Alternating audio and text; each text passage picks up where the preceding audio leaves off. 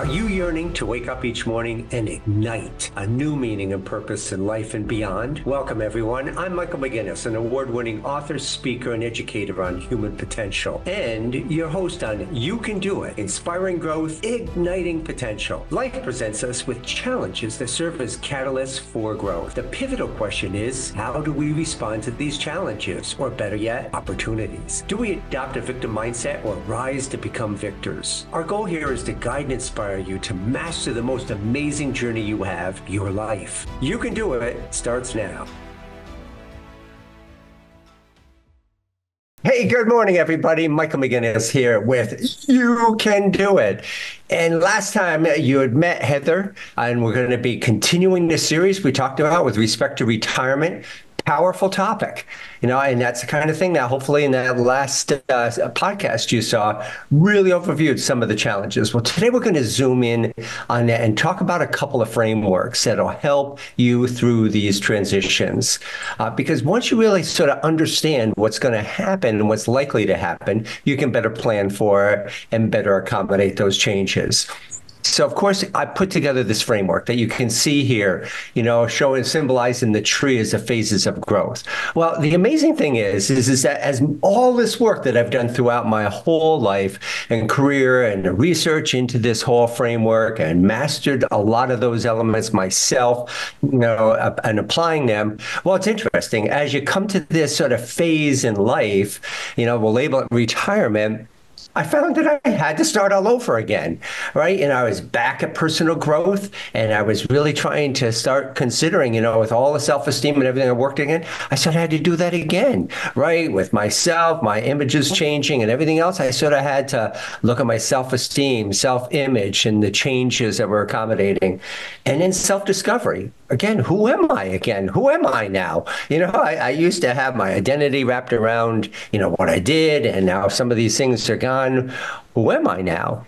And in enlightenment, even more powerful because we're closer now to that finish line, right? As the best way to say it is be direct, right? Is our mortality is around the corner, a little bit closer than it ever was. And so enlightenment becomes even a more important kind of conversation as we begin to contemplate really what is life about and what is this ending thing called death about, and so we can better be prepared for these transitions. So without further ado, I'm going to jump in. We're going to introduce a couple of frameworks. But first, Heather, say hi. Hello, everybody. Happy to be here. Happy to be here with you, Michael. Yeah, it's great to have her back. Yeah. Thank you. And it's great. And she'll be talking about a framework as well. And the challenge is, right, each one of these frameworks and topics can be a whole discussion in itself. So we're going to provide enough information about it to begin to give you some guidelines. And that way, at least you'll be able to start researching these things on your own and start considering them. And the first one is that we're approaching change. And what does that mean? Well, the beautiful part is there's a process of change. We apply that in the corporate and company sector. Good companies who really want to work their employees through these major transitions will apply these models. Well, as you can see here, William Bridges is an outstanding individual and researcher, and he's pulled together his model, as you can see here, and it applies so much to personal change. And as you can see, there are 3 stages. And as we come to approach this phase in life, as with any major change in life, whether it's a divorce you're going through in life, a change in relationship, change in job, anything that's major to us, and of course, this entering into the phase of retirement becomes a major change. And so having a good understanding of what change looks like is really key. The first stage of change, as you see, results or starts with an ending, right, is that the old approach, what we were in a case of retirement, it really alludes to the fact is what we used to have, our identity, our job, and our raising family and sort of mainstream and how we lived it and accommodated it and all the things that we did at that time. Some are still there, but there's a lot of changes being introduced into that. And I'll talk about that. Ending really represents the losses that we experience. I'll be talking about that a little bit more. Then there's transitions. And the transitions, and Heather's really going to drill in this, that's going to relate to the emotional aspect of change. We're referencing the Kubler-Ross model, the grief and loss model of change. And you'll see that there really is a series of emotions and how they really play out in this change. And therefore, we can better understand, why are we feeling shock, denial, anger, and so on and so forth. And Heather will be covering that more in depth. And depending upon how well we move through the ending stage, experiencing and dealing with the losses, and the transition. Now, what do I do? Now, what is life all about? We're sort of, again, that self-discovery phase. We've got to start thinking about redefining ourselves. And that's that transition. What do we really want to do with this phase in life? And then, depending upon how well you do in those segments, is the acceptance stage. And that's where you come to grips. You're done fighting, you realize, I don't want to age. Stop the aging, stop this look, stop the changes, stop all of these elements up here. But it doesn't, right? Life has a way of going on. And so we're the ones that really have to adapt and be able to deal with these changes. And that's the beautiful part of it, is that through doing well with the stages of change, you can move into acceptance. And that's where a whole new life begins. But it's a process of getting there. So let me turn that over to Heather, who's going to talk about the grief and loss model, the transition part of the change. Heather? Yeah, thanks, Michael. So, while Elizabeth Kubler-Ross created this model in her studies of death and dying, as people go through this grief process, what are they experiencing? What are they dealing with? And while she created it for that space, it really applies to any significant changes that we're going through in life, including retirement. And I've even seen people use this and retitle it the change cycle. Because if you stop and think about the emotions, as you said, Michael, that we go through in a significant change, if you refer to this grief cycle,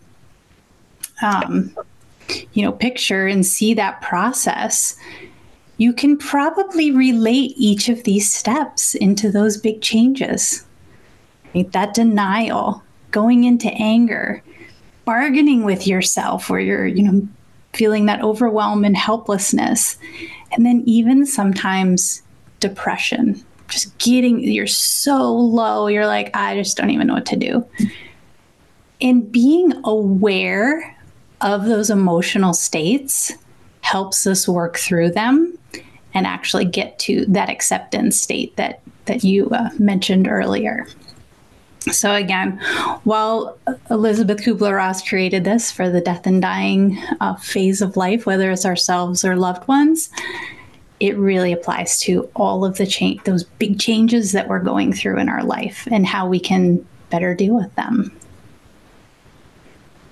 Well said. And again, there's so much that could be shared on this, right, Heather? I mean, these emotions are tough. It's that tough transition that you're working through. And what it really means is that you've got to learn to get comfortable with these emotions and how to deal with them in a healthy way.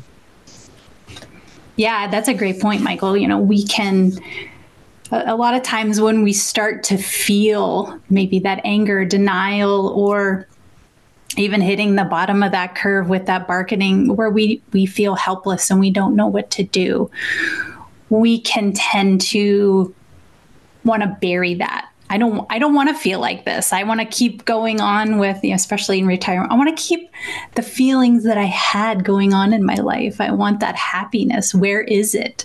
I can't really be feeling this way. And I I don't want to let that stuff come up. So we bury it and we deal with it internally until we can't anymore.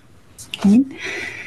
That's one of the things I really like to help with my coaching clients is helping them dig into why they're feeling like that and how we can flip the switch and get them to that acceptance and moving forward into enjoying this phase of their life. Thanks, Heather. And I'm so glad that you're offering your services as a coach in this regard. And I hope people, understand that and reach out. It's a tough step for people to pursue help. Right. But when they do, as I did, and I'm going to talk about that, but when I reached this stage, there were some major changes. And it's always good to have the guidance and help of others that can really help you through these phases. So I'm glad you're offering those services. And so let's apply this. I'm an authentic person, and I'm going to share reality. What did this really look like and mean to me? Again, everybody's going to experience different. There'll be some similarities, and yet there'll be differences because it all depends about what our losses are. And so for me, I had a great career. I was just at work, the last job, 15 years at a great company. I had this great title. I really won national awards. And at 61, they had offered an early retirement package for those of us over 60. And I thought, hey, this is the best time to be able to pursue it. It was not about retirement. I was going to continue the job.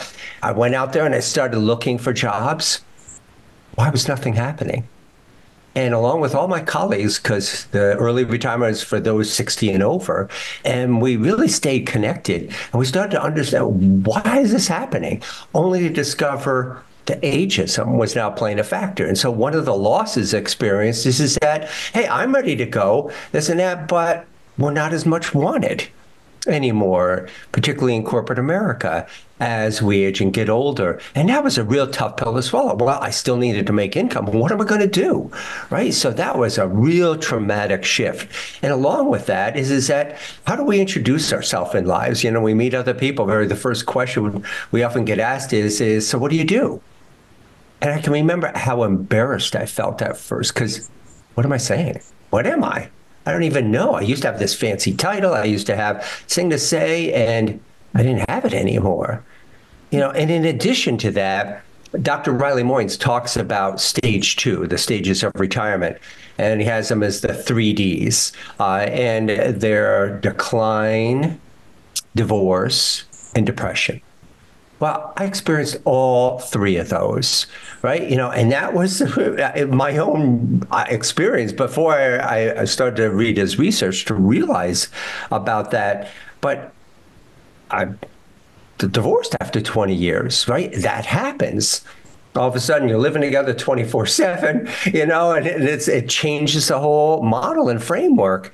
And there's pursuit of different interests at this point.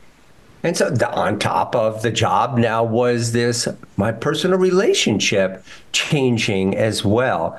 Financial, well, not only from the divorce, but income levels changed substantially, right? Now if I was not going to be able to go and work at the level of which I was used to be working financially, how am I going to adjust that? What am I going to do?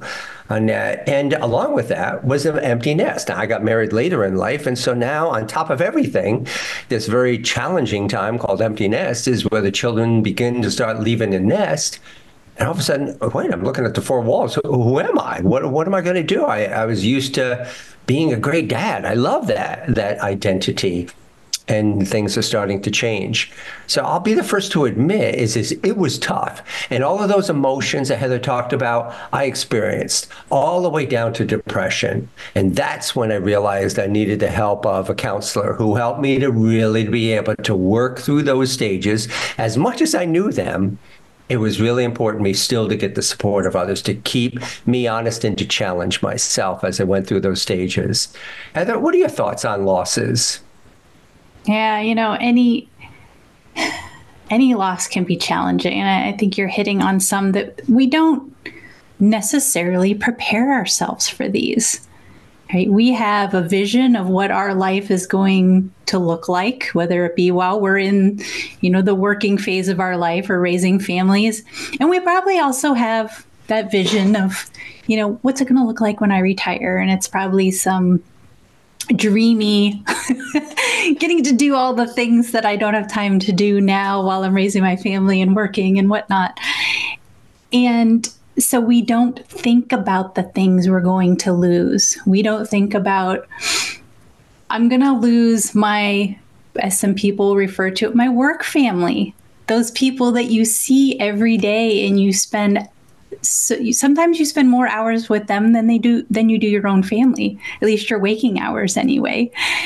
So it's losing that social interaction. It might be losing, as you said, your identity that's very tied to what you do in the workplace. It might be, well, you even hit on it, like loss of a paycheck, loss of that income, whether you need it or not, even if you don't need that income in that particular phase of your life, no longer having that commitment, it's a loss. It's something different in your regular routine, in your regular, scope of work for your week. You're not getting that paycheck. You're doing things different with your finances. You have an article too, Heather, right? I mean, you shared an article on that, and I think you even have an image that might be shared right now. Is his? Yes. Is that include some of that discussion? It does. Yes, it's a great Forbes article, and they hit right on those specific things that people go through when they retire. Again, that loss of identity, change in daily routine, the decrease in social interactions. Having less mental stimulus and physical activity. There's a certain level of, how much we're using our mental capacity and also physical movement and just getting up and going to work every day.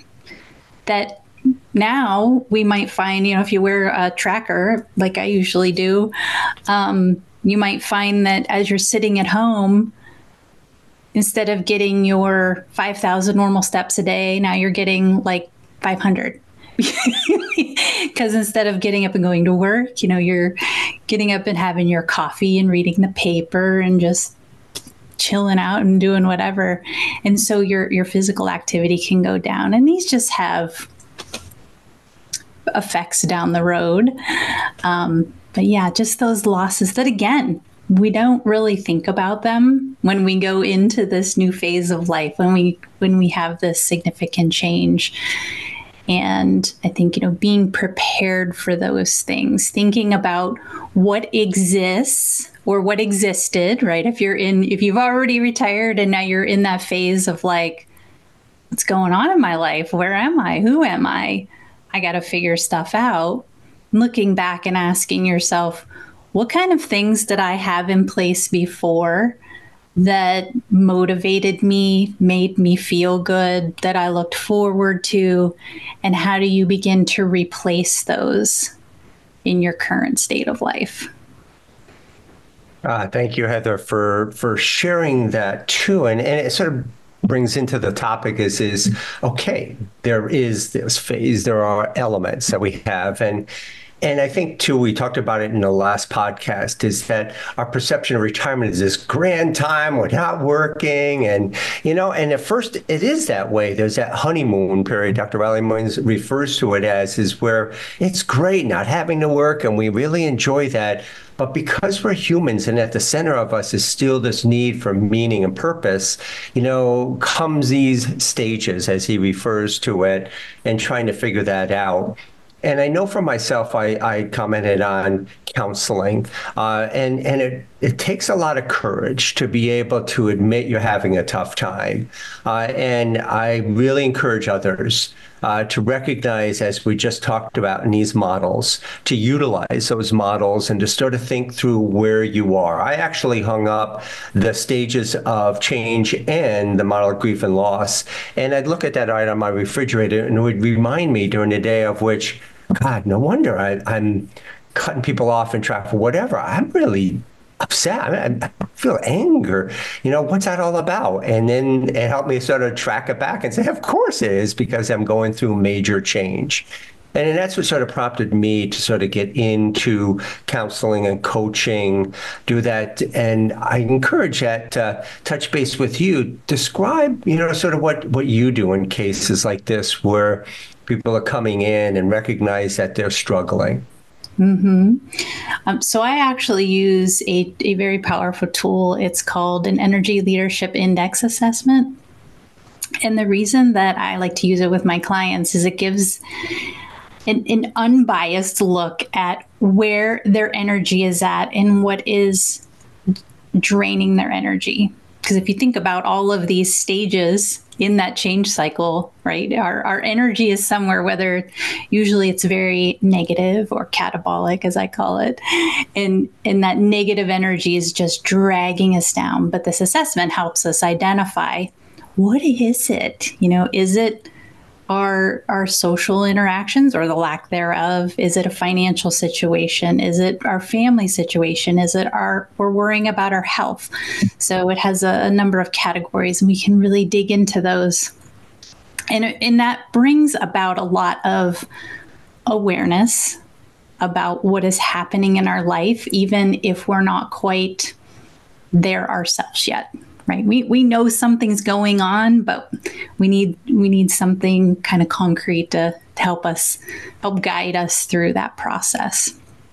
And so that's usually what I start out with my clients. And then it's allowing the client to say, I really need help in this particular area.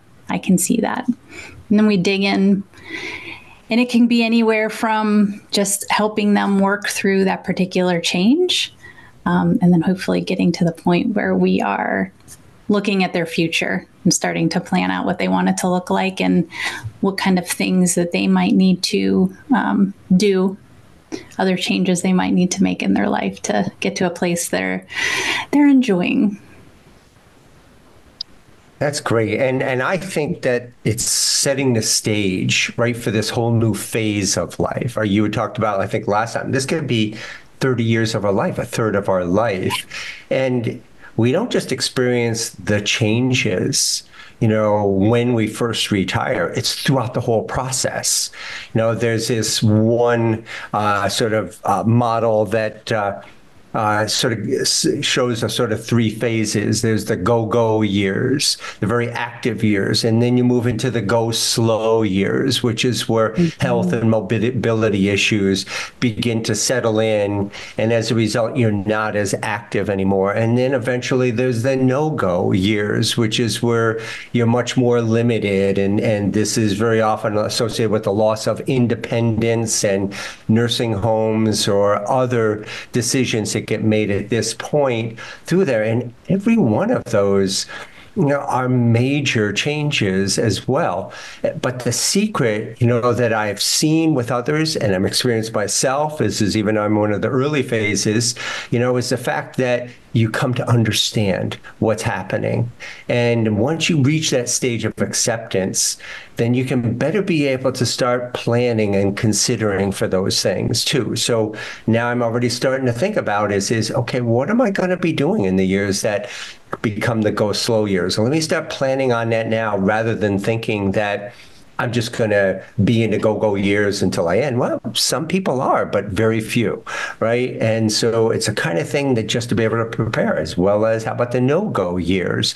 Really traumatic for some as they begin to lose their independence. And so beginning to be able to start identifying and understanding the kinds of losses you'll experience throughout. And of course, ultimately is a major loss. It's in this phase that we confront our mortality. And oh no, here's that topic, right? People want to avoid it. But on the other hand, it's a real healthy topic to confront, to start understanding what it's about. I was fortunate in my years to have volunteered in hospice care, children's oncology camp, on ambulance as an emergency medical technician that allowed me to confront death. And through that experience, it helped me to be much more open to it. And now today, we're much more comfortable in talking about it. Well, that's another topic we really need to be able to talk about more, is our mortality, but in the context of a society that doesn't like to talk about that. So we often have to find other ways. Any thoughts, Heather? Yeah.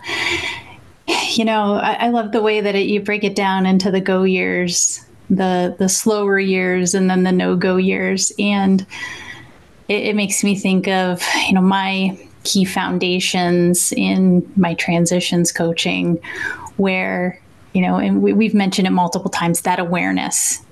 Where are you at today? And then being aware of there's the following phases. If you are in that go stage and you're like, well, this is where I am and I'm just going to enjoy it and let's just keep going. I don't want to think about that third stage yet. Maybe not at all. You're just keep putting it off. But having that awareness, not only where we are at, but also that those next stages are coming up, allows us to then have that conscious choice. And as you kind of hit on it, what do I want that to look like? Do I want my slower years to be like sitting around doing absolutely nothing? Or, do I want my no-go years to be long? Or do I want to make them as, short as possible? Meaning I want to be, have vitality and energy for as long as I can. I started, we're near the end, and I just want to conclude because you just hit on a great point to end on. And again, ladies and gentlemen, thanks so much for being a part of this. And You Can Do It is all about achieving your full potential, right? Inspire growth, ignite potential. Well, guess what? That's the opportunity here. Is within this phase is the opportunity to achieve your potential. We'll talk about Maslow's hierarchy, and on top of it is self-actualization. And this is your chance to achieve this in this life and to feel good about it. And I know from volunteer and hospice care how important that is, particularly to those who are on the way out. So what's beautiful about this, and that's why I use that phrase, it's not about getting older. Add the word be in front of it and say it's about getting bolder, right? Rather than succumbing and developing this attitude of negativity and decline and all the sadness and grieving and things that are in there, this is your chance to live the rest of your productive life. And in a way that's focusing on and achieving a potential. Well, we'll be coming back and we'll be talking more about how to do things like that. What are some options? What are some things to do? And again, I definitely encourage you to look at the work of Dr. Riley Moynes, whose work is out there on YouTube and a number of other social media sites. So again, thank you everybody for joining in on You Can Do It. Thanks, Heather, for being there. And again, if this is relating to an impact to you, strongly encourage that you touch base with Heather. You see her website here under her image, and it's a kind of a thing that help is strength. It's been the story of my life. I would not be here if I did not walk on the shoulders of other giants, right? There's that expression, and those are the other people that cared enough to help me, and that I made use of those resources to continue to propel me forward so that I can keep moving forward. So again, thank you, everybody. By the way, I don't say this enough, but I truly want to thank our producer for the tremendous work that she's doing. Emily is awesome. It's fantastic. And she does the magic of pulling these whole sessions together. Thanks, everybody. Thanks, Heather. Thank you. I'm Michael McGinnis, and you've been listening to You Can Do It, Inspiring Growth, Igniting Potential. Tune in every second and fourth Friday at 9:30 a.m. Pacific Time on Transformation Talk Radio. As a recognized educator, author, and speaker on human potential, let's learn together how to make the most out of this life and to put a ding in your universe. This is the incredible journey of personal and spiritual growth, self-discovery, and enlightenment. For more information, visit growhumanpotential.com.